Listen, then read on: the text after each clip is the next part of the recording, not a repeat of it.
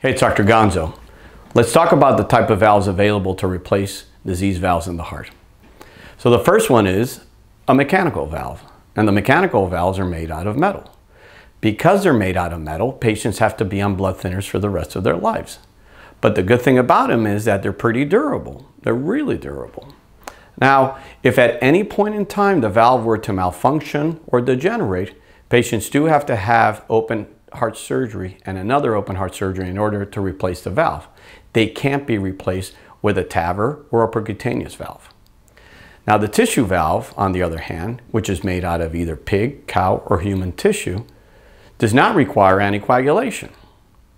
These valves are durable as well. However, we tell patients that they last anywhere between 8 to 15 years.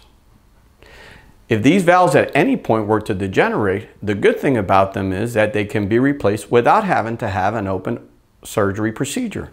They could be replaced with a TAVR.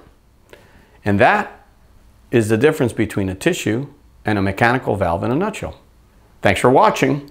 Please leave your comments underneath and I'll get to them as soon as I can. See you in the next one.